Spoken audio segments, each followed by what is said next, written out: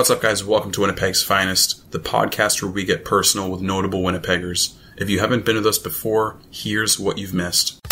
Joey, I loved Liz. Liz is a great human. Roy, you're at that too. Roy's okay. Greedy ass motherfucker is gonna turn that evil. That's hands on what happens. Man. Always. You know, nothing kind of offends me more than when I go watch a DJ play an hour of someone else's music the entire show. What is up, guys? Welcome to a brand new episode of Winnipeg's Finest, podcast where we get personal with notable Winnipeggers. Today's guest is owner of the gym Midtown Barbell and founder of Deadlift For Dreams in partnership with The Dream Factory, Dave Beakley. Dave Beakley is a wonderful guy. He trained me all throughout high school, one of the biggest role models of my life. Today we talk about Deadlift For Dreams at the beginning, then we transition into training people, having an influence on younger people's lives, building cultures, being held accountable, working hard, and making sure that you are impacting other people's lives throughout your life. Not just being a successful athlete or successful at whatever it is you do, making a difference in this world, whether it's right next to you in your backyard or on a grander scale. Today's episode is, of course, brought to you by Jellyfish Float Spa. Jellyfish Float Spa is the greatest place in Winnipeg to do float therapy, which is, of course, you guys know this already. I know you listen to every episode, where you lie in a pod filled with 10 inches of water and 1,000 Epsom salts. There you release into pure bliss, radiant joy that you cannot get anywhere else. It's wonderful. I go about twice a month. Kanen goes twice a month. It's a great time. Jellyfish Float Spa also does massage therapy and craniosacral therapy as well. You get 15% off if you use our code in the description below, Winnipeg's Finest. Just mention you know us, you get 15% off any float there. It's wonderful. 894 St. Mary's is where it's at. Go check it out. And we're also brought to you by Saint. Saint is the best barbershop in Winnipeg, located in the heart of the Exchange District, 75 Albert Street. You can get the freshest cut at Saint possible. Hit up Scott Ramos at Famos, F-A-M-O-S, on Instagram.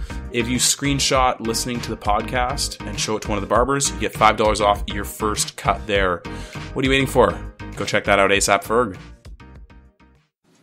And here we are finally in the studio with David Beakley, also known as Beaks. How's it going, man? Good. How are you? Doing well. Beaks, of course, is in charge of Deadlift For Dreams, a wonderful event being put on at Midtown Barbell on March 30th. Do you want to talk briefly about how that came to be and how that's going to go down? Yeah, the Deadlift For Dreams, I had an opportunity to do some work with the Dream Factory and find out what they're all about. And in getting to know them a little bit, I had an idea burning in me for a couple of years and wasn't sure how to go about the charity portion of it. Mm-hmm.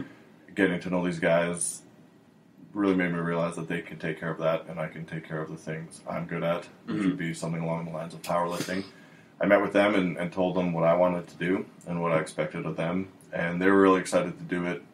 The Dream Factory makes dreams come true for sick children, and they're really excited to do Deadlift For Dreams because it's unlike anything that they've done before. Yeah. And the two coming together has just been an incredible response. Yeah, and you've been doing media like crazy for the past couple of weeks. Yeah, I'm not going to talk or show my face on camera for a couple months after Deadlift For Dreams. It's been a lot. It's been incredible for the fundraiser, and I've been all over the place the last little bit, and it's been really fun. Yeah. Putting it all together. And the proceeds, of course, are going to for Maya, right? Yeah, so we set a $10,000 goal, which would cover paying for Maya's dream, and we surpassed 15,000. Wow! This week, yeah. So the Dream Factory, very, very excited. All the extra proceeds are putting together funding for a future dream that they're going to do. So it helps them out a lot, and it's really gotten a lot of steam, and I'm already semi-planning for next year. That's awesome. So what's going to be there? Like, you're going to go to the gym on the 30th. There's going to be people deadlifting. Yeah, we've got 25 competitors. Yeah. It'll be set up like a full powerlifting meet. So okay. You'll have your opener attempt, your second attempt, and your third attempt. And there's going to be judges. There's going to be announcers. Everything will be recorded. It's going to be like an actual meet. Wow. We're just deadlifts, though, instead of a full meet, which would be squat, bench press, and deadlift. Are you going to be participating? No, I bounced back and forth for a while, and truth be told, I'm extremely nervous about making sure the event is top notch and running a good event, and I didn't think I could juggle both. So once I see how this year goes, maybe I'll prepare and do next year. Yeah, for sure. Until then, Casey will probably win, right? Tough to say, actually. Ooh. I mean, Casey's an incredible lifter, and has a very good chance to lift. The formula that we're using will be like a body weight times weight kind of formula. So, I mean, Casey's getting up there in weight, and so that may throw it off, but there's also some very, very good lifters, a couple coming from down south, and a couple others from out of town that are pretty solid lifters, and who knows who's going to take it. When did you come up with the idea of this? Like you said, you've been working with the Dream Factory for a while. Yeah, the idea, down south, my buddies in Minnesota started one called Relentless, and they work with the Children's Wish Foundation, and they do a full meet, and all the proceeds from that go towards Children's Wish Foundation. They managed to expand from Minnesota to Detroit to Texas, and they've been going for a handful of years now, and I've always wanted to be involved or to see if we could do it up here. There's different federations with powerlifting that make it hard to juggle bringing in lifters from different federations. Yeah. Different rules and whatnot. So I wasn't sure how I was going to bring that all together, and then doing the charity part, I had no experience in doing that. So teaming up with the Dream Factory took care of that, and doing deadlift only and an unsanctioned meet made it a bit more lifter friendly, that you can get people from different federations to all come together and work together for one dream. Wow. I mean, you've always been involved in the community, though. Even way back when I met you in high school, you'd travel up north to do work out there, right? Yeah, I'm actually leaving Tuesday for a week to really? go to Nelson House. And I think that's something that was put into me back to when I was a Churchill Bulldog in high school, and we would do community events, and we'd work at the Osborne Street Festival, and then on with Bisons and getting involved in reading programs and anti-bullying programs and things like that. I think learning to use your platform to help others.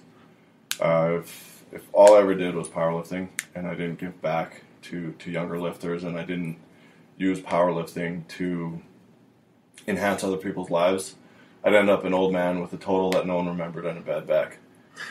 This way I can do things that carry on long after I ever pick up a barbell. Yeah. I mean, even so, isn't that kind of what the gym's been about for a while, right? Like, even back when it was McDowell's, you'd be training younger kids for football, for basketball, for whatever sport they come in with. You expanded so well, and now you're at Midtown, you moved a little bit. And you're still doing that. You're still training athletes. Yeah, just finished a group of 15 football players this morning.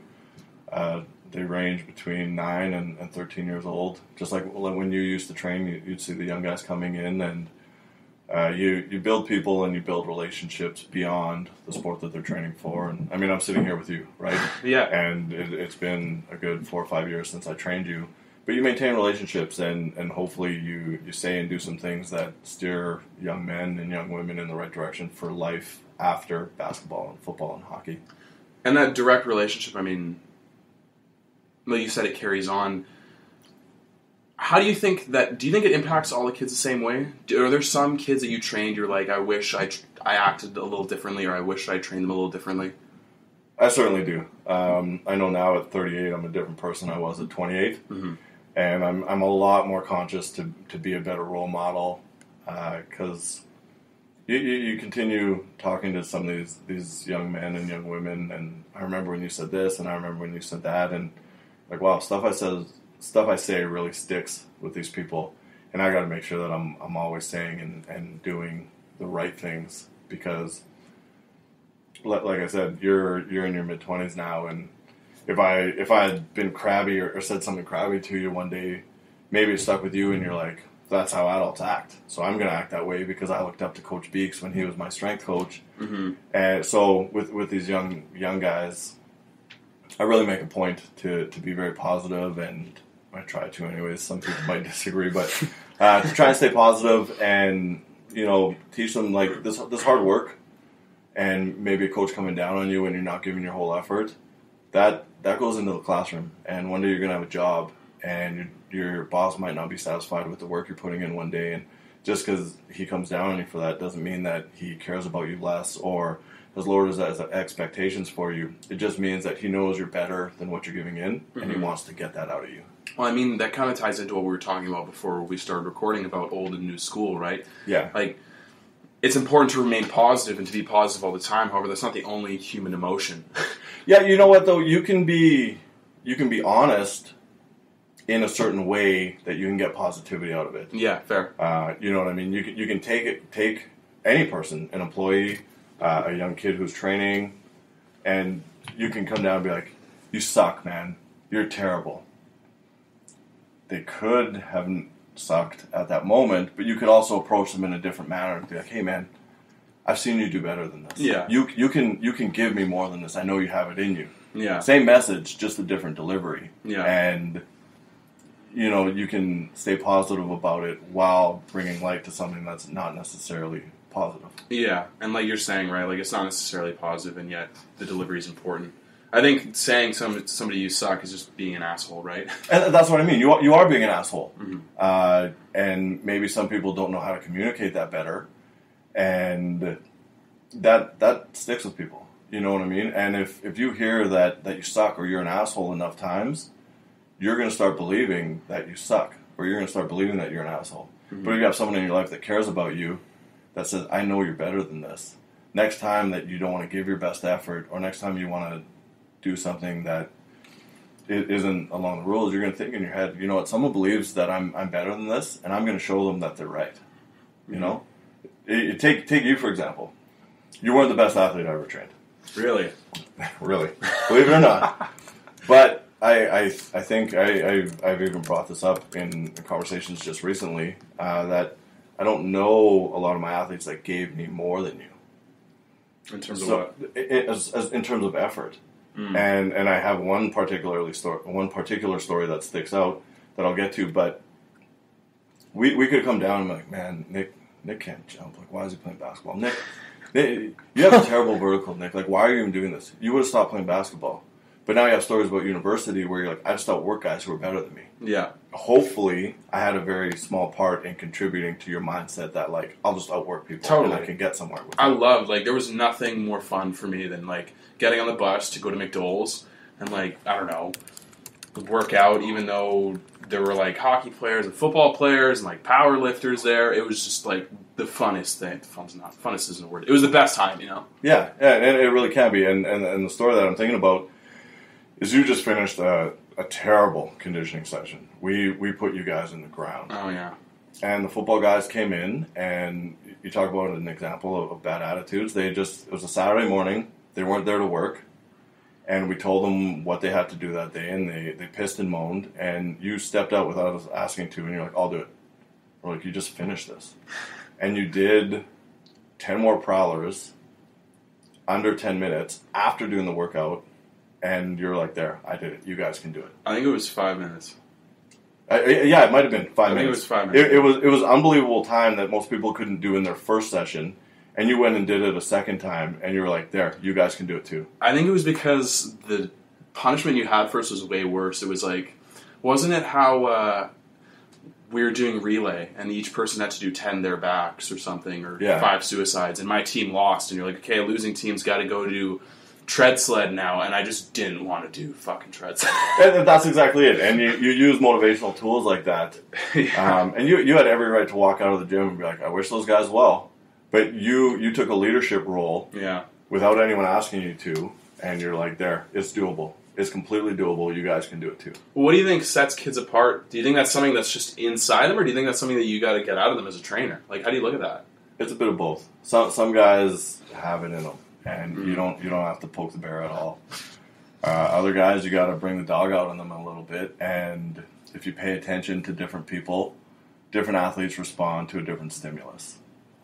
You can come down on a guy and challenge him a little bit, and get it out of him. And other guys, you got to praise them a little bit to get it out of them. Mm-hmm. And if you're a coach that pays attention, you learn different personalities and know what to use and when. Like, when you look at something like, the first thing that popped in my mind when we were talking about leadership was Michael Jordan punching Steve Kerr in the face for some reason. Yeah. And Kerr seemed like the kind of guy that just took it and was like, oh, that's Michael. So there's a good example.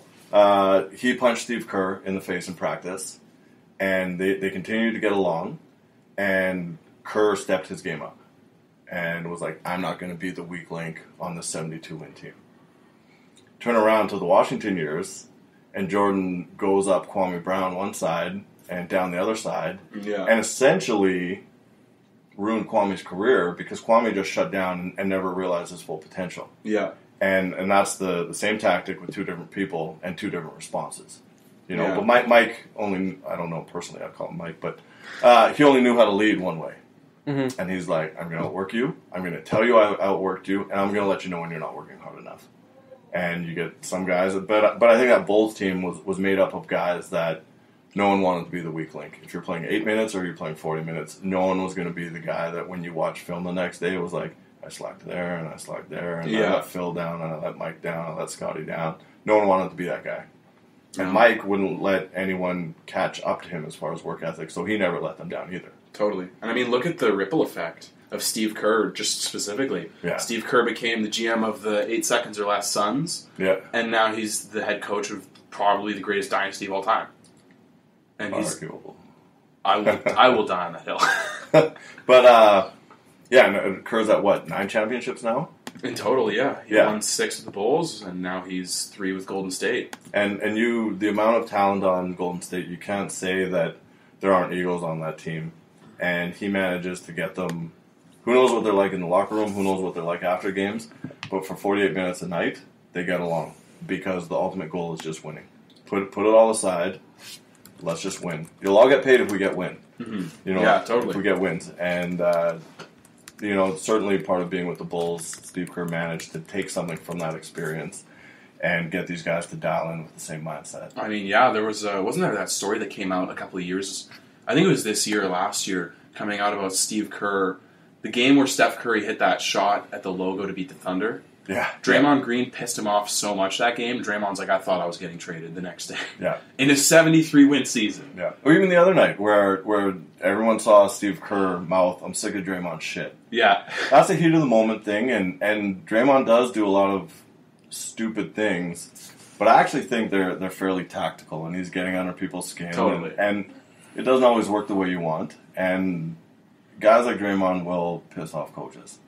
I know. When I played football, there are moments where I'm like, I might not be starting next time. I did something dumb, but everything I did, generally, I had a purpose for doing it. And if you're getting under your receiver's skin and you get his mind out of the game, and you make the game a bit easier for yourself, the odd 15-yard penalty here and there, it looks bad.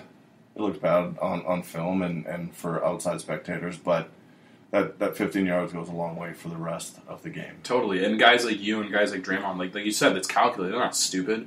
Yeah. Like, you don't play college football for however long you did. You don't win a Defensive Player of the Year, win 3 titles by being you don't luck into that. No, exactly. My biggest issue, my biggest beef with sports narratives is when people look at the Patriots or the Warriors or any dynasty you can find. Oh man, they're just lucky. Yeah, the thing with that, and I've always felt this way, the loudest voices that sports fans have are the people who never got off the couch. You know what I mean? And maybe they saved up their energy to express their opinions, but the ones who play know, and they're normally the ones who are pretty quiet.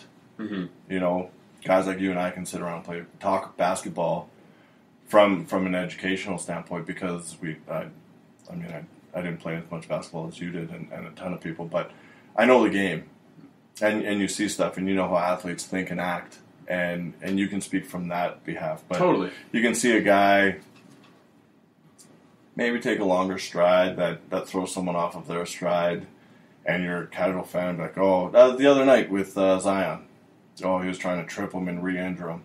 No, he's not. You're just trying to get in Zion's head and make him think about his ankle a little bit. And, change his stride and slow him down for getting back on defense. Athletes, 999 out of 100 aren't trying to hurt one another. And that one because we don't want that to happen to us.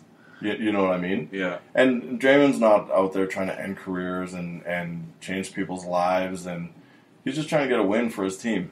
And if you play the game, you know what it's like. Someone's done it to you. You've done it to someone. And you're just like, I'm just trying to get a dub. Yeah. You know? Yeah, no, it's something... I'm the only person I'd be skeptical of is Pachulia. He's got a bit of a reputation. that guy's got videos back to when he was playing on the Bucks, and I'm not sure people know he played on the Bucks. Yeah, no, exactly. And I mean, sometimes you're compensating for lack of athletic ability, but Totally. Pachulia's got a bit of a reputation. Well, I like what you said, though. You said, like, we can talk basketball, you haven't played as much. It translates, though. Like, when you played football all through college, you've played your whole life. Like, if somebody were to explain a different sport to you and you watched it enough, I'm sure you'd get it. Like, you wouldn't be able to be like, oh, I can break down the X's and O's, but it's like, oh, I can relate it to football, which I've played for the longest time. Yeah, and one thing about me, I'm actually... I love baseball more than I love football and basketball. Really? I love watching baseball. And I think from years of playing sports, not being the most athletic guy on the field, I had to compensate by knowing the game inside and out. Yeah. And understand, what are you trying to do to me? Where are you trying to get me to go? And where are you trying to go? And how can I get there before you? Mm-hmm. And so basketball was more X's and O's instead of me jumping over you, because I can't. So I got to find ways to get the job done. Same. And baseball, I think, is the ultimate chess match. And, you know, it's more than just pitch and catch. Like, these guys study film and when do pitchers like to throw certain pitches and what's he trying to set me up for. And I'm going to take this fastball because I know it's coming next. And the big debate this offseason was, should they allow the infield shift? Yeah, allow it. Get better. Yeah. Hit to the other side of the field. Work in the offseason to beat that so they can't do that to you. If you got 4 guys on one side of the infield because you hit there so often, spend your time in the offseason getting better and being able to hit anywhere you want in the field. Of course. You know what I mean?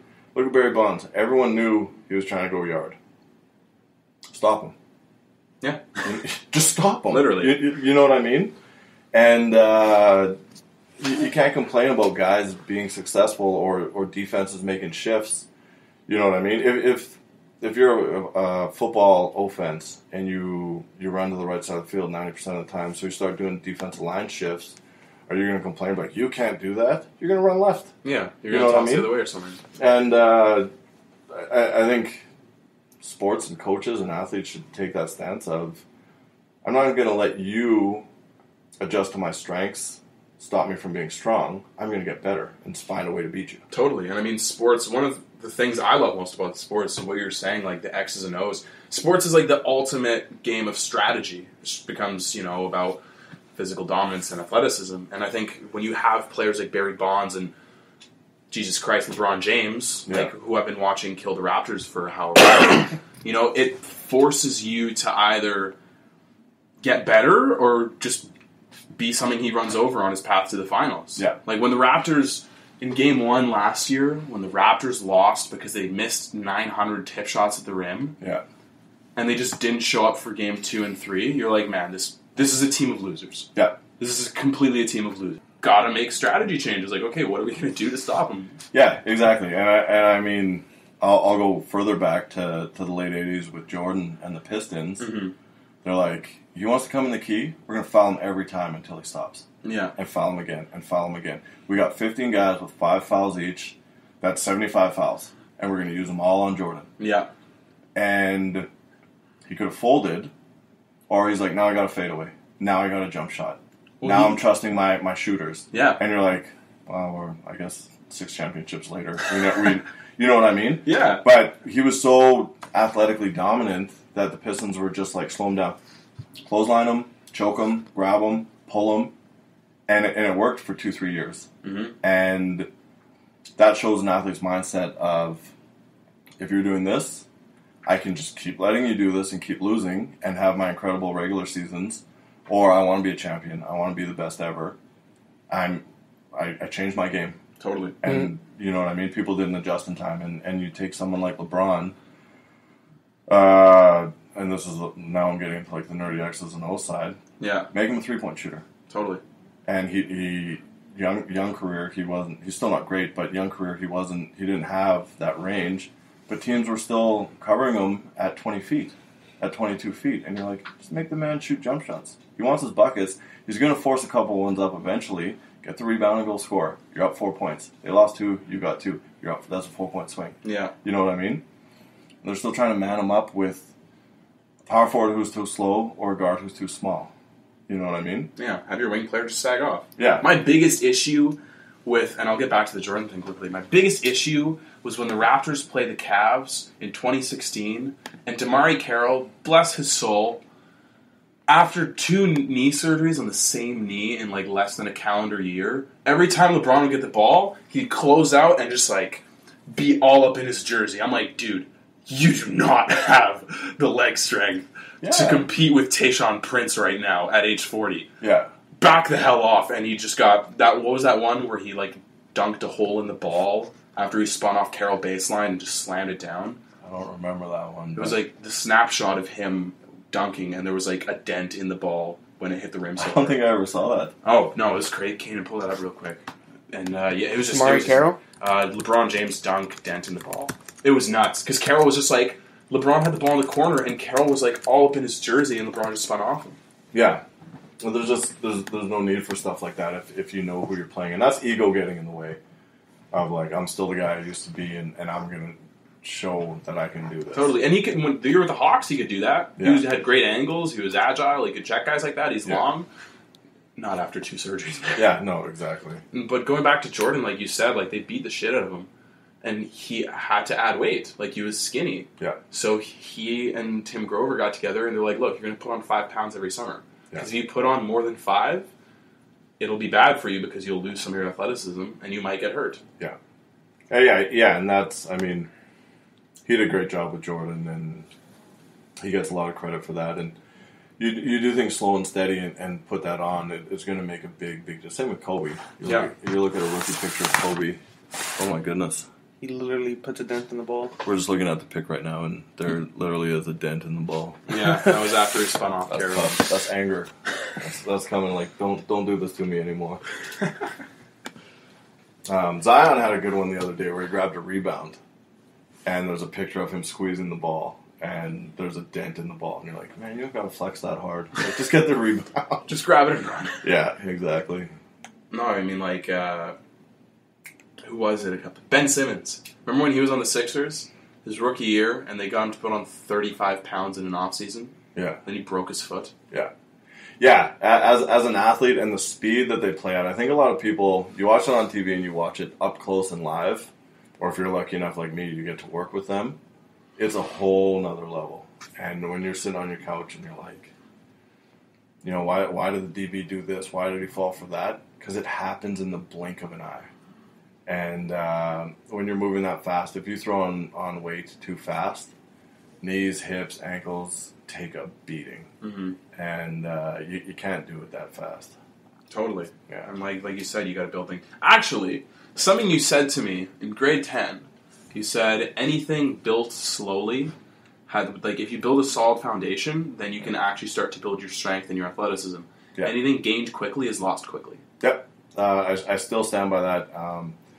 I use that a lot with diet, but training falls on the same thing. If you hop on one of these fad diets and you're drinking your keto tea and walking around with a bag of bacon and you're like, I do keto and I lost 20 pounds in a month, you're going to stop one day and that's coming back. But if you're like, I'm going to take this year and I'm going to change my lifestyle, this is something I can sustain. So when I'm not eating this way 100% strict, I can maintain my new body weight.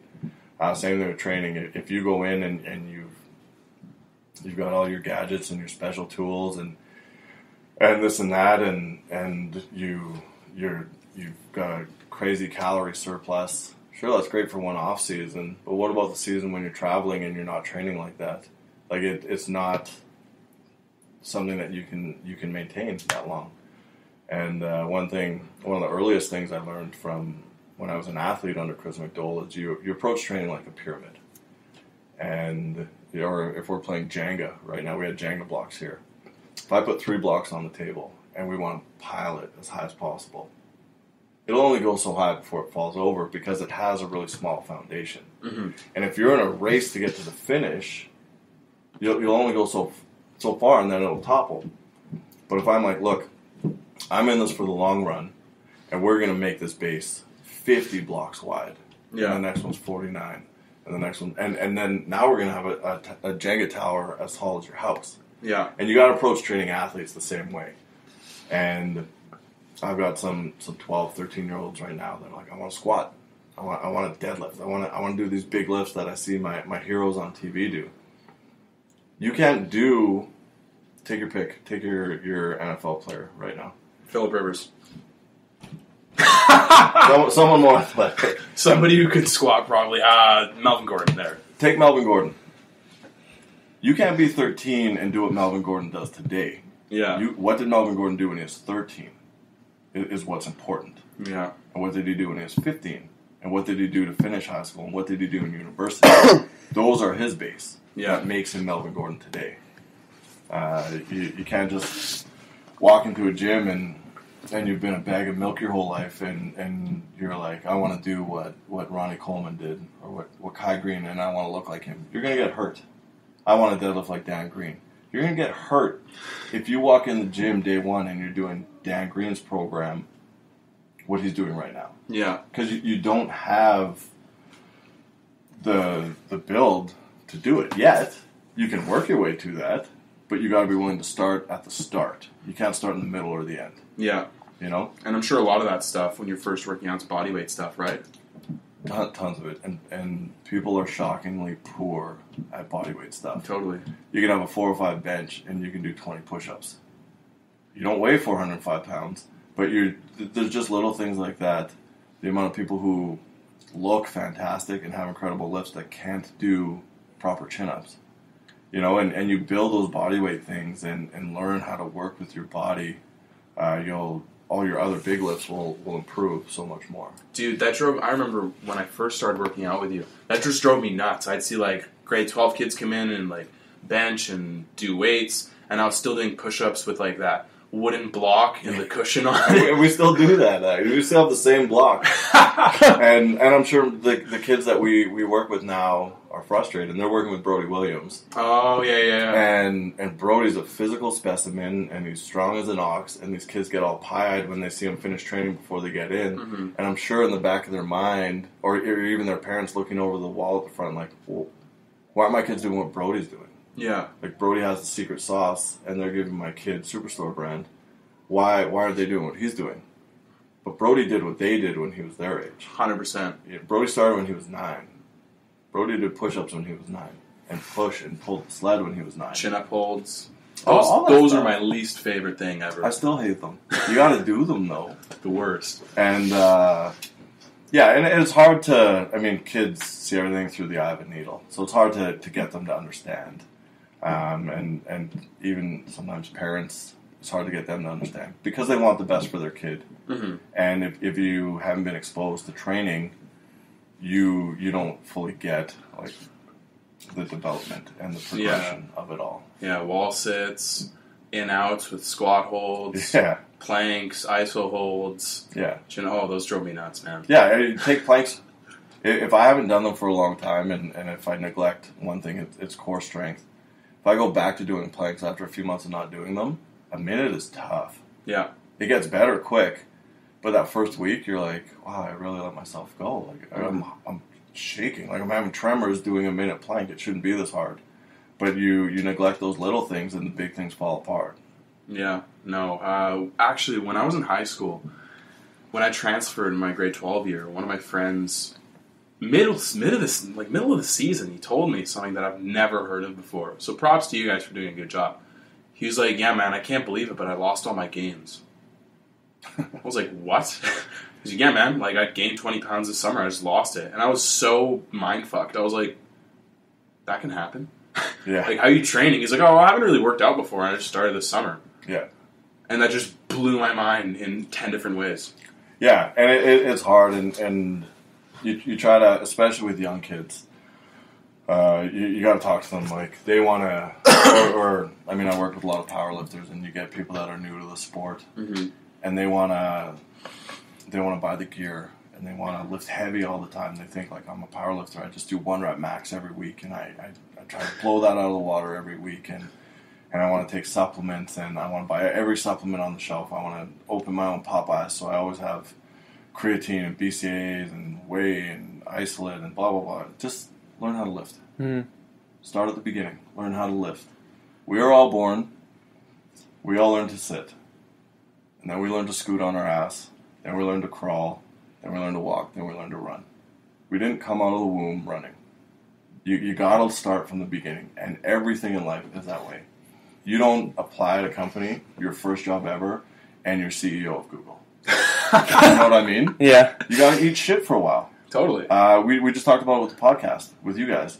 You don't start a podcast and have sponsors and tens of thousands of listeners. You got to open and be like, thanks for listening to my podcast, Mom. Join in next week. And then next week your mom and your aunt listen. My mom doesn't even listen. You know what I mean? And I hope my mom doesn't. But you got to start, and you got to get your feet wet, and you got to eat a little bit of shit at the beginning. It's like being a rookie on a team. Carry bags. Next year you don't have to carry them, but carry them this year. And learn how to be a pro. Yeah. You know what I mean? I got to high school and grade 10, and I was the best Greendale Falcon the past year. That doesn't matter when you get to high school. No. And then I was a pretty decent high school player, and I got to university, and it didn't matter how good I was in high school. And you had to carry bags, and you had to, sit in the crappy part of the locker room, and you had to have better players forget your name. And you can either take that and get better and become the best that you can be, or you can tuck your tail and go play intramurals. Yeah. You know what I mean?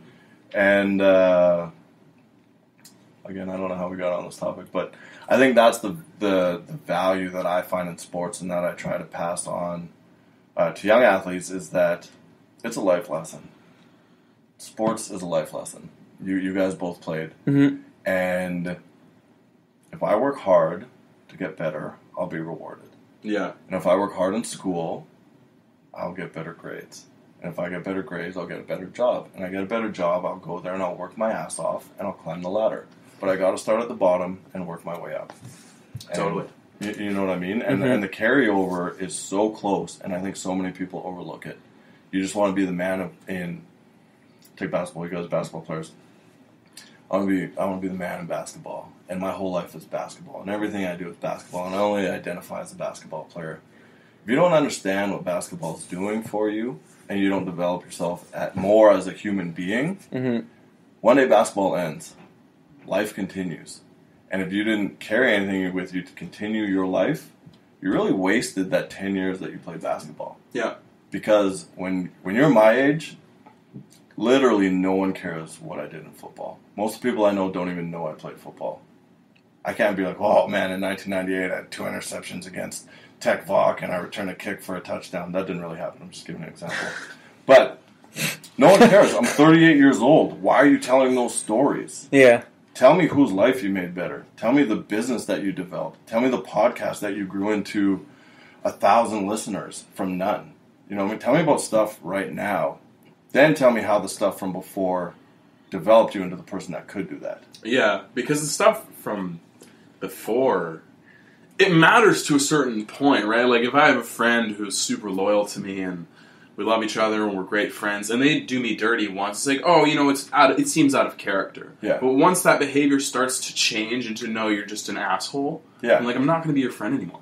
Yeah, no, exactly. And generally those are the people that are unhappy with the life that they're currently living, and they want to make you equally unhappy with the life that you're living. But you're like, yo, I'm doing good things. I'm happy. Yeah. I'm doing what I'm passionate about, and I'm sharing it with others, and you're just being a crab in the bucket trying to pull me back down to your level. Yeah. You know? Yeah. Actually, going back to the bags thing quickly, I remember when I was in grade 9, there was a trainer who used to work at McDonald's, and he left. I'm not going to say his name. I'm not sure if you remember or not, but he left for whatever reason. And you told me, he's like, I know where this is going already. And the odd thing is, I talked about him today. Really? And I had to bite my tongue while this other gentleman talked about him, but he shared the same sentiment you're about to share. Yeah, and you told me, he's like, look, he kind of wanted too much too quickly. And you said the exact same thing. You're like, when you're a rookie, you got to hold some guys' bags. Like, you think LeBron showed up in the league and Drew Gooden and Larry Hughes were like, yeah, man, LeBron, like, please save our team. They're like, man, no, you got to earn this shit. Yeah. And same thing, anything gained quickly is lost quickly. Mm-hmm. Same thing is respect is earned. It's not given. If you show up every day with your lunch pail and you put in an honest day's work, people will respect you, and the best things in life are going to start happening to you. It might not happen on your timeline, but they're going to happen to you eventually if you keep that mindset. Mm-hmm. Totally. And do you think that, like, back to what we were talking about before we were recording about, like, the Michael Rappaport calls it the skinny genification. Paul Pierce calls it the Instagramification. I've never heard that, but that is so funny to me. That's great. Rappaport's great. Rappaport's hilarious. Do you think the new school idea of... Here, I'll say this, actually, because I wasn't sure I was going... Participation trophy culture. Do you think that's kind of becoming too big? I 100% think it's due. I'm going to sound like a crabby old coach now, because I came from, there's one MVP on the team. You're the best player. Yeah. But now it's like, well, you had the coolest shoes, and you tucked your jersey in every game, and you showed up to every practice, and your mom made us cookies, and everyone gets a trophy, and you get a trophy, and you guys were last in the league, but you played 8 games, so here's your trophy, and you're like, no, just reward people for doing well, because, again, when sports ends, you go to a job, and your boss isn't going to pat you on the back every single day. He's not going to come by and Nick, you were awesome today, and I'm super happy to have you. If you weren't awesome, and he's not happy to have you. And I think we're currently raising a culture of kids that expect that. And, you hang your head and trip over your lip on the way out when you're like, well, coach didn't tell me I did awesome today, and maybe I'm going to quit, or maybe I'm going to transfer. And I always laugh when you see these NCAA guys transfer schools because, my coach doesn't like me. Your coach doesn't care about you enough to like or dislike you. Mm-hmm. Your coach cares about his contract and winning and having a job next year to put food on his family's table. Mm-hmm. Yeah. And that was the culture I grew up in. Totally. Where I'm a very, I'll show you kind of person. Same. And if you think I can't, I'm going to find a way to do it. And if I don't get to the point where I do it, I've bettered myself trying. Mm-hmm. And I actually, I was talking about someone, and I've got a million dreams and different things that I'd like to get to have on the go. And my girlfriend told me, you can't save the world. But what if I try? What if every day I try to do something? What if this year we did Maya's dream? What if next year I do 3 dreams? What if the year after it's in 3 provinces?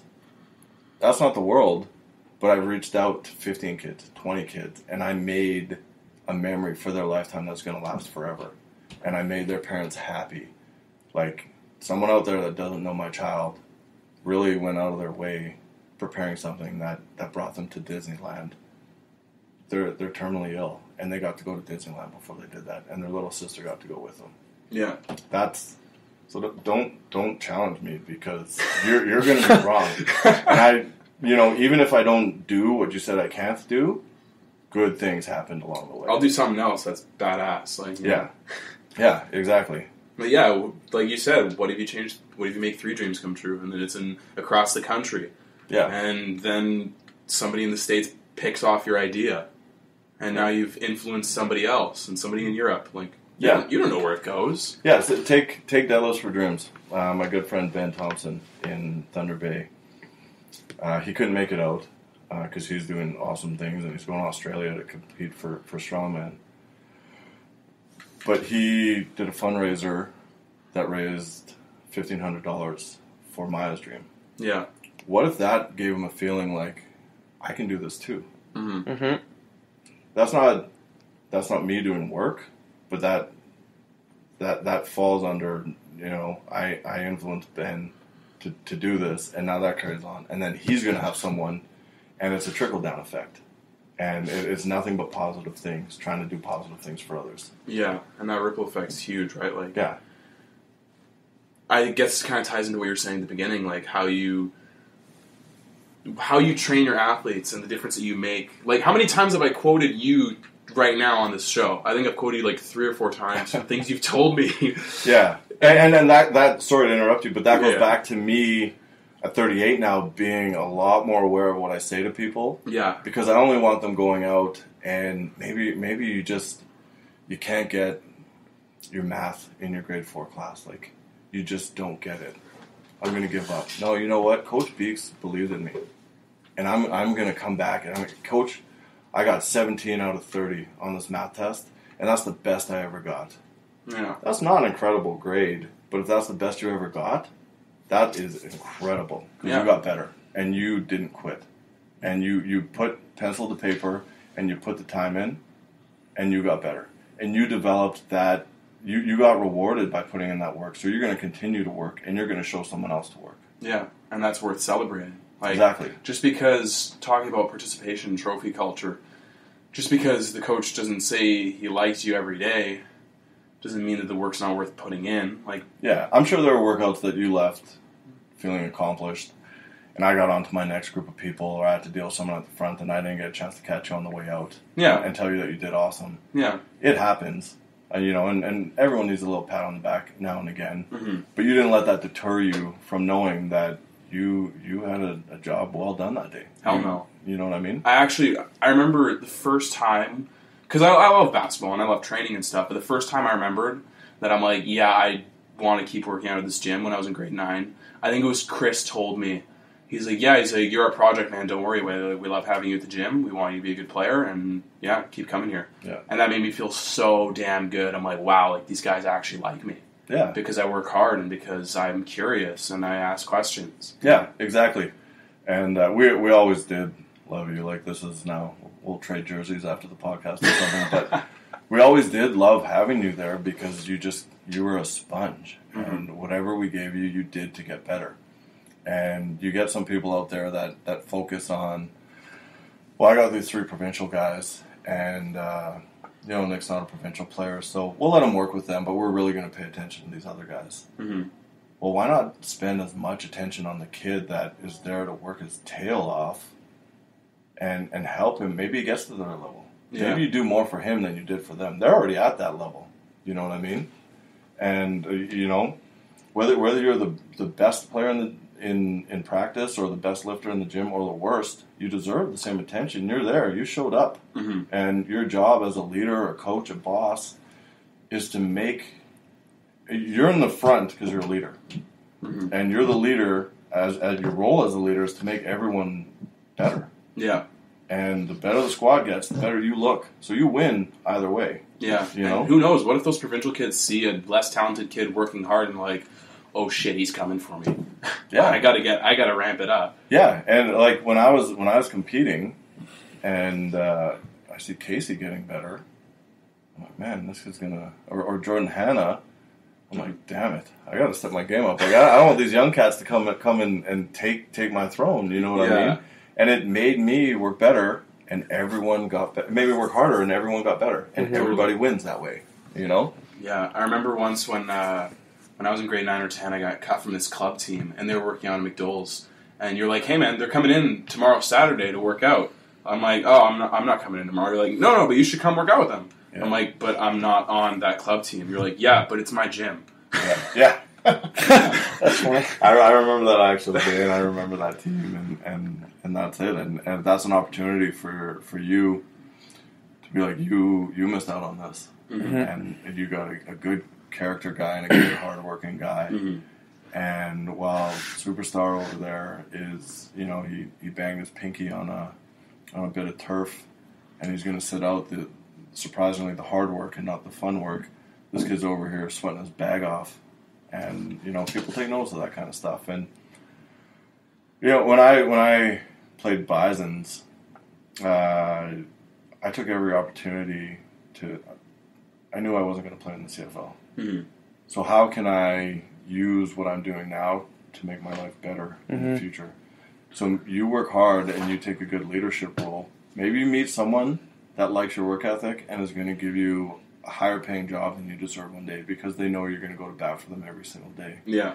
Or when I met Chris McDowell, there were better guys on my team training in our group, and I just wanted to work my ass off. And Chris let me stick around and clean dumbbells and clean toilets. And there was a trainer there.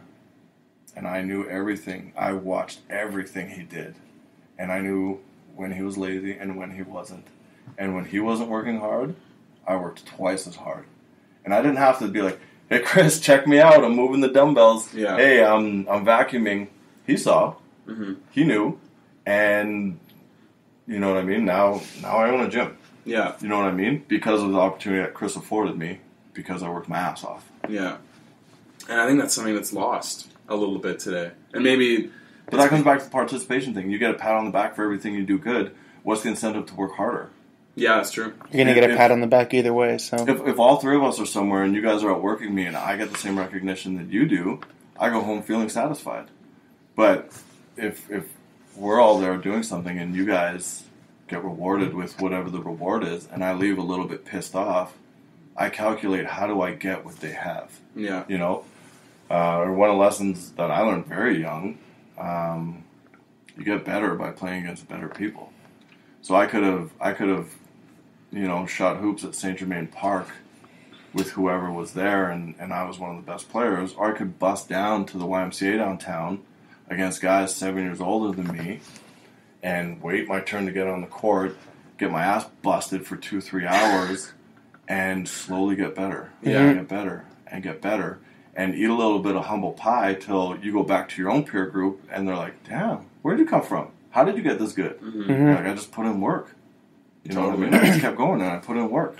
I can't remember where I heard this from, but I think maybe I heard it on Joe Rogan, maybe not. But Just quote me. Say I said yeah, it was Beaks. Yeah, you should never be the funniest or smartest or most talented person in any room. Otherwise, you're doing yourself a disservice. I agree. I wrote an article about this years back, and it's a saying I heard when I was younger. You're the average of the 5 people you hang around the most. Mm-hmm. Yeah. So if you hang around 5 shitty people, you might be the shittiest one. Mm-hmm. But if you surround yourself with, what do you desire in life? Do you want to be better at a skill? Do you want to have the sickest podcast? Do you want to be the strongest? Do you want to be the wealthiest? Mm-hmm. If I want to be a millionaire and I'm hanging around with people who are living in debt, I'm not going to learn how to be a millionaire. So surround yourself with a better peer group, and they'll bring you up if you're willing to do the work to get to where they are. Totally. And that's just something that's human nature, right? Like, you pick up on so many things subconsciously. You accidentally. I've got my foster kids, and the 9-year-old, sometimes I hear him talk, and I'm like, I didn't teach him that, but he watches me, and he listens to me, and you're like, I'm making a little version of me, and hopefully, in the long run, a better version of me. Yeah. And it just, you accidentally pick up things from people, good and bad. And again, as a leader, if you become aware of that, you try to make sure you're on your best behavior when people are around. Yeah. You know? When you're alone, you can cry and punch walls and make sure no one sees that. And then when you're back in public, you can go back to, I mean, I always think stay real and give people an honest opinion, but you go back to being like, I'm a proper role model for the people around me. And it's shocking. You know, when I was in my 20s and I was a strength coach, 40-year-old men who looked up to me in a way was intimidating. You're like, man, I'm trying to learn from you. But they're picking stuff up from you, and you're like, I can be an example for everyone around me. I can go to the grocery store, and the woman at checkout can be a little bit crabby, and I can say something nice to make her day, and it can change her mood for the person behind me.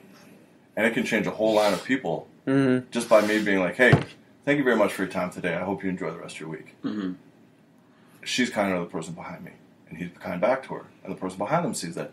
Now you got 20 people in this line that are going to see a happier woman. Yeah. Or a happier checkout person. And you can do that anywhere in life, and it costs you nothing. Yeah. That's so true, and I think, like, when, oh my god, I just completely blanked on what I was going to say. Good, I'll interrupt you. When you open when you opened the door today, Yeah. you had the biggest smile on your face. And instantly I'm like, man, today's going to be dope. Like, Nick is ready to do this. Now I'm ready to do this. I got goosebumps right now. Yeah. Like, we're going to have a wicked podcast. We're going to talk about some awesome stuff. I'm going to see an old friend. And, like, this is going to be wicked. If you were dragging your feet, you're like, sup, Dave, fucking car didn't start this morning. We're going to sit down here and we'd get through an hour of formulaic crap and we'd leave. And then you guys would post it because you got to post something. Mm-hmm. And just be like, man, we did not do ourselves a service. Yeah. Yep. You bring your energy and people feel that and you give off vibes and you create the people around you. You create that vibe with your own energy. Yeah. Yeah. I ran up the stairs, honestly, when I heard that doorbell. He That's why did. it took so long. It's not that quick. Yeah, 5 years of McDonald's could not change that, unfortunately. As hard as we tried, damn it, Nick. Yeah, man. Oh, I remember that one drill that we had where it was 30 seconds on, 30 seconds off, with a medicine ball above our heads, defensive sliding, back and forth, jumping when we got to the end. That still gives me PTSD, man. That's a burner, that one. Your shoulders don't want to hold that med ball anymore. Your quads are burning, and again, it's just intestinal fortitude. Am I going to keep this med ball above my head, or am I going to like cheat when coach isn't looking, hold it at my chest? You know what I mean? Am I going to stand up whenever I get a little break? And stuff like that. Time stuff for me is funny because you can't mentally put yourself together for 30 seconds. Mm-hmm. 30 seconds. I'll list you 100 things I can do for 30 seconds. Mm-hmm. Mm-hmm. You know what I mean? And people that quit with that is just shocking, and you wonder what their outside life is like, where you're like, either push through or fail, but don't quit. Yeah. Failure is okay if you gave everything that you had in you. Failure is okay. It happens. Sometimes there's stuff that you're just not ready to do. Yeah. But if you decide you're done, if you're halfway through a rep and you have the energy to be like, no, take it, you had the energy to push that 5 more inches. Yeah. You know what I mean? Yeah, like if you're doing that drill and you fall over because you can't get up, Yeah. and you're reaching for the ball, and you're still trying to get up, but your legs are just like, no, we're not doing this. Yeah. That's one thing. But Yeah. if you're like, you know what, Casey, I really don't want to do this. And that's actually something I wanted to bring up really quickly, because you guys did a good job of, other than the trainer that I had who left, you know, the trainers that you brought in were basically like Chris and Beak's disciples. Like, Casey was a dope trainer.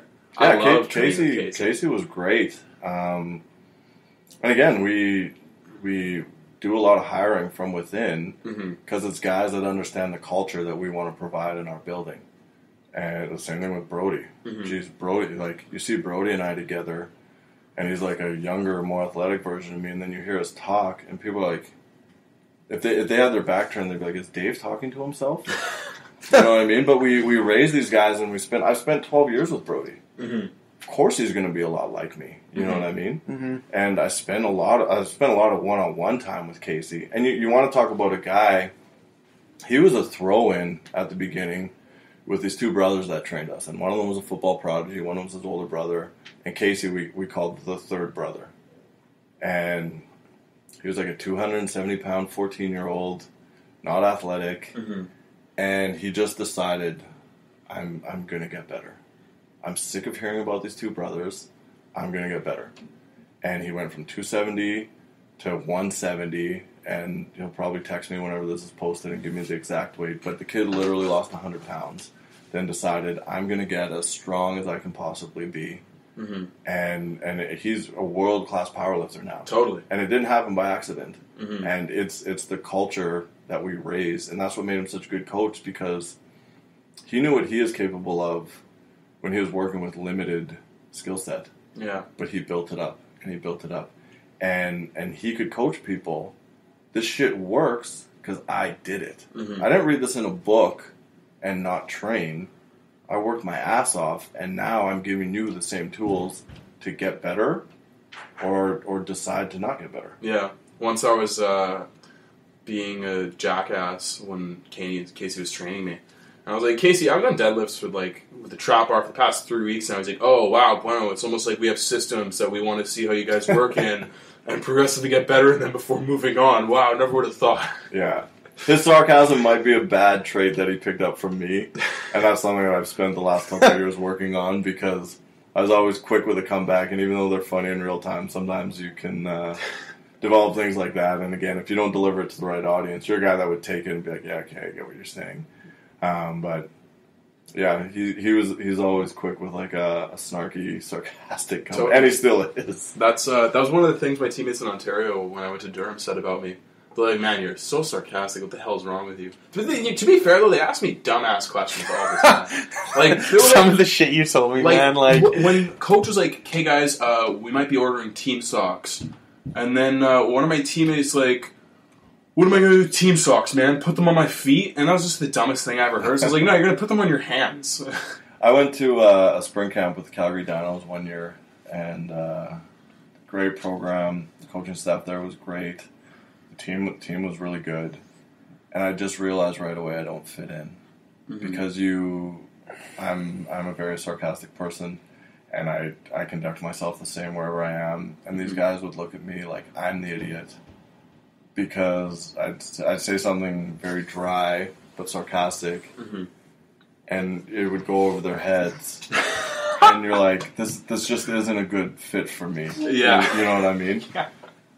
So yeah, you gotta be careful where you use it sometimes, but sometimes people just say stupid shit. Hey man, stupid questions deserve stupid answers. Yeah, exactly. But then again, there's no such thing as stupid questions, only stupid people, right? You know what I say? There's no such thing as a stupid question unless you ask it twice. The first time you get a pass, because maybe I explained it wrong. Maybe I explained it too deeply for your understanding, but the second time you ask it means that you didn't listen, and now it's a stupid question. Yeah, that's a good point. So now you should know. Like, now you should know what I'm about to say. I gave you the tools to know better. Exactly. You didn't use them. Exactly. So now it's stupid. You know what, when I remember I forgot what I was going to say earlier about like people who you're with and how their behaviors rub off on you.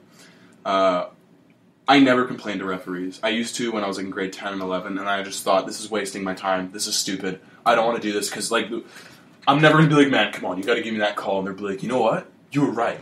I'm going to change the call now. No referee in the history of sports has ever done that. Yeah, ever. So I'm just like, you know what? If a ref called a foul on me, I'd be like, yo, was that on me? And they're like, yeah. And they're like, okay. And sometimes I ask them, be like, was it because my feet were moving? They're like, yeah. I'm like, okay, thank you. Yeah. And when I was at Durham, I noticed after a bad call would happen, I'd start to get up on my feet and, like, get animated, and I didn't realize why. Then after a while, I'd look over my teammates and my coaches, and my coach told the ref once that he was like a terrible person, and they'd just be like berating the dude and telling him off and telling him he sucked, and they'd tell us, yo guys, don't talk to the referees. Yeah. So yo man, do what I say, not what I do, doesn't fly.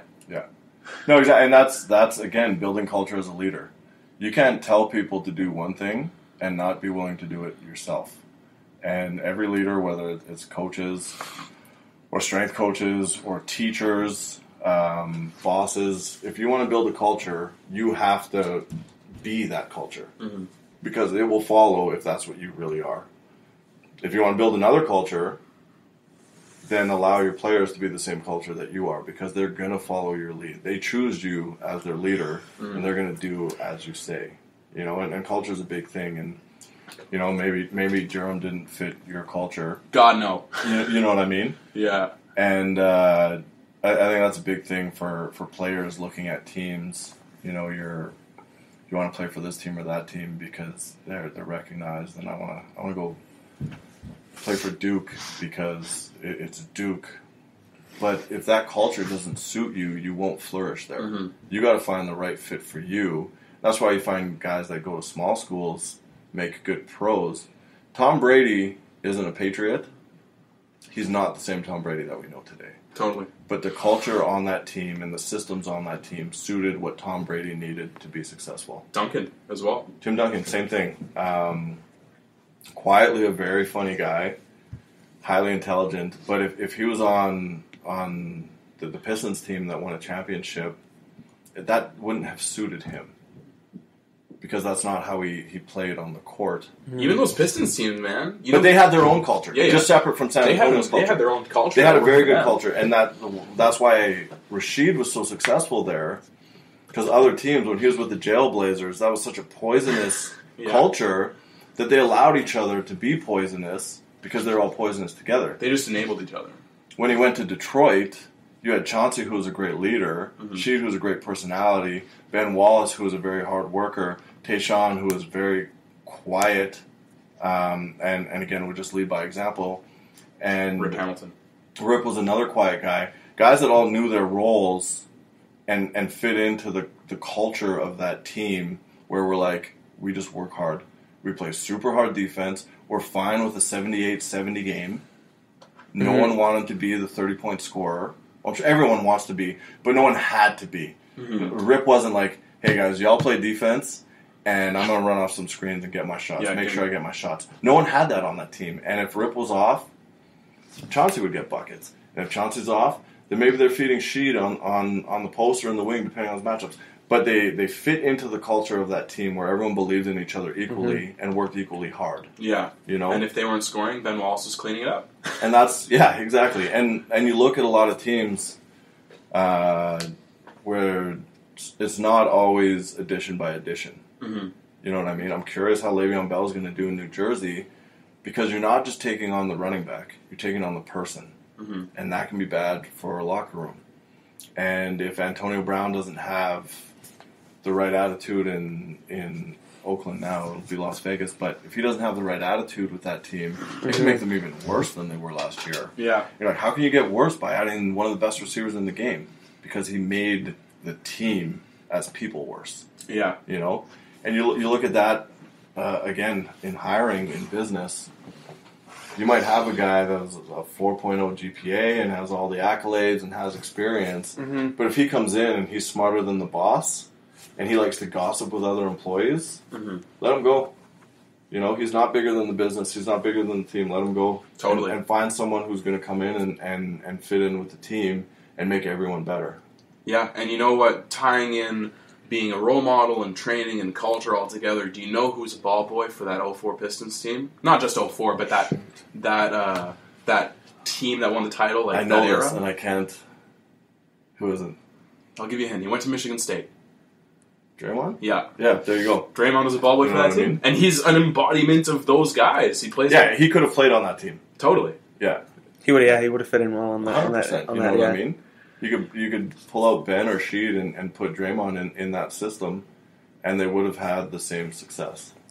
And, like, look at him. He's another one of those guys that wasn't super athletic. He was, kind of a fat kid coming out of college, 4 years. Yeah. He's 6'7". He's not a power forward. He's not quick enough to be a small forward, though. And now he's a center. Yeah. Yeah. Have you ever seen the video of him playing tight end for Michigan State? No.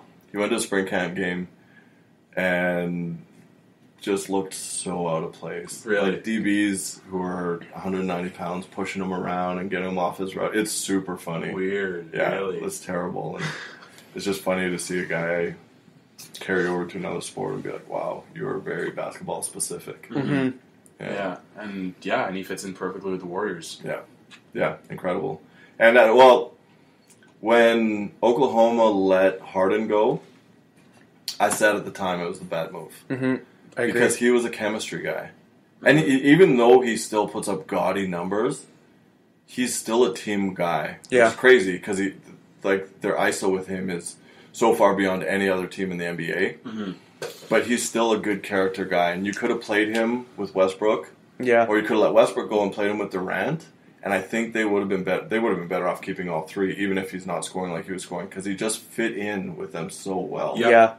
And I think that's why that's one of the reasons why Durant left. He said that OKC enabled Westbrook. Yeah. And they still do. I really don't like Westbrook because I think he embodies that. I'm better than you. How do I put this well, so that you'll know what I'm talking about right away? Playing for looks rather than playing for yourself, or playing because you love the game. Like, people, what's the one thing people say about Westbrook? Oh, he plays hard, he's a dog. Is he, though? Like, can you watch him on defense and sometimes he falls asleep? He's guarding Steph. The game that Steph Curry hit that shot from the logo for the win, Steph hit 12 threes or 11 threes or something ridiculous over 10. Yeah. There were so many possessions Westbrook closed out with his hands down on defense. Even like in his triple-double season, like he did specifically played off of the three-point line and not play defense just so he can grab rebounds and get steals and stuff like that. 2017, the player who contested the least amount of jump shots with a minimum, I think, a certain amount of minutes played, Westbrook. You know who's second last of contested jumpers outside of the free throw line? DeAndre Jordan. Really? Yeah. I read that same article. I remember that. That's crazy. Like, that's not an embodiment of hard work then. Now you're just being selective so you can jack 30 shots on offense. Yeah, you just want that triple-double. You just want that accolade. Like, now that he has the MVP, it's like, I don't think he deserved it. Like, there's no reason he deserves anything more than that. I mean, I don't even think he deserved that. I still think Harden should have got it that year. Like, yeah. There's so many, and I just read it, and you know I'm a big Kobe guy. I'm a big Kobe guy. The years that he didn't get MVP, when back-to-back Nash years, Dirk. And the Dirk year, and you're just like, it hurts me that Kobe doesn't have 3 or 4 MVPs. But it's not just about numbers. Because you take Nash off those Phoenix teams, you don't have the 8 seconds or less offense. You know what I mean? And I hate saying that because, again, I'd rather Kobe had those beside his name when the old GOAT debate comes up, and I hate the word GOAT, but because everyone's a GOAT. Like, you guys are the GOAT podcast. And thank you. Better than Denzel. Yeah, everyone. Yeah, I hate that Denzel. No, I'm just kidding. No, we do too. You can say it. It's fine. You say he lives in Transcona. It's not like he's going to hear us. Doesn't even read. They didn't have internet in Transcona. He goes to the gym to use Wi-Fi and post this podcast. But he's sitting in the corner with his laptop. Denzel, get out of the squat rack. 1 second. One more minute. Good Wi-Fi spot here. But yeah, there's being most valuable to whatever you are. There's more than just numbers. And you could have taken Kobe off those teams, and they wouldn't have been as good, or they wouldn't have been championship teams, but they still would have been playoff teams. Mm-hmm. And you take Nash off that team, and all the chemistry is gone. Yeah. You know, and I think the Dirk one, it's just nice to see Dirk get it. Totally. Tough to call him an MVP. He's not super well rounded as a player. Mm-hmm. He plays within his skill set very, very well, but Kobe should have got it that year. But it is nice that Dirk can ride off into the sunset whenever he does, and at least he's got a chip and he's got an MVP. Yeah. So it's nice to see. I love Dirk. Yeah, and the We Believe Warriors upset them, but I mean, Kanen, what do we do? That team was dope. The We Believe team? Mm-hmm. Oh, that team was so dope. Baron Davis, Steven Jackson. Yeah, I love Baron. Yeah. Who else is on that team? Andres Biedrins? I was just going to say Biedrins. You stole my next one. Richardson. Jason Richardson, J. Rich. And who's their power forward? Was it Danny Fortson? That was Danny Fortson was there. Danny Fortson, really quickly, before I asked for the time, Danny Fortson was rated an 87 in NBA 2K2 on the Dreamcast. That's incredible. Dreamcast basketball was so dope. I loved Dreamcast. Right over there.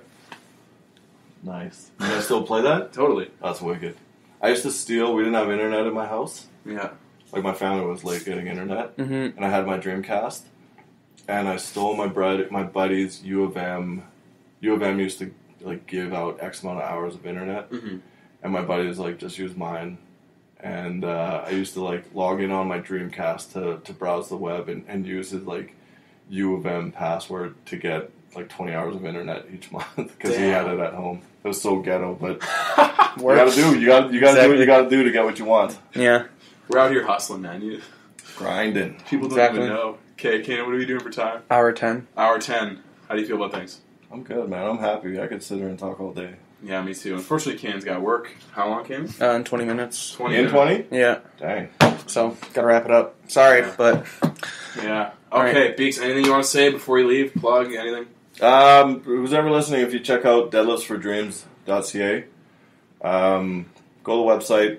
Still, the donations coming in are going to future dreams. Mm-hmm. Even though we reached our goal, you never stop there, and you keep striving for more. And $5 donations, $10 donations, small donations, every little bit counts. And if you can check it out, even if you don't donate, read my story and get to know why we're doing this, and you'll definitely be touched.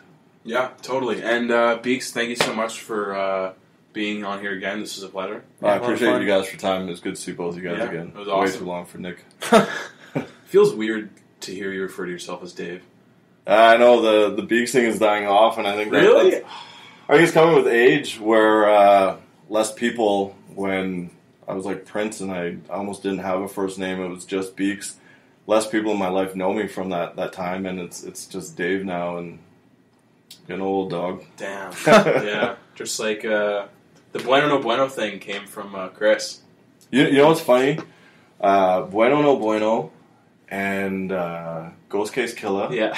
and Tegan Hortons, which I can't remember what his handle is, all came from gym stuff. Yeah. And you guys just kept that the whole time, and that's all your social media names. And I smile every time I see it, because I'm like, there's a little bit of me in that Instagram name. That's awesome. Yeah. I'll actually tell the story before we sign off really quickly. I remember it was I was doing incline dumbbell chest press with 10-pound weights. I remember that. I can picture it right now. I know where you're going with And this. I was doing it mid-press, and Chris just comes over, he goes, "Hey, Nick!" I'm like, "What?" He's like, "Is your last name Bueno?" I'm like, "Yeah." He's like, "How come you never told me that?" I'm like, I didn't think it was important. He's like, "Your name's Bueno No Bueno." And I was like, dying. It was like at the end of my set. And I was like, okay. And every time we failed on something, we would say, "Bueno, no bueno." All right, this is us signing off on Winnipeg's Finest, guys. Have a great week. Peace out. Talk to you later, guys.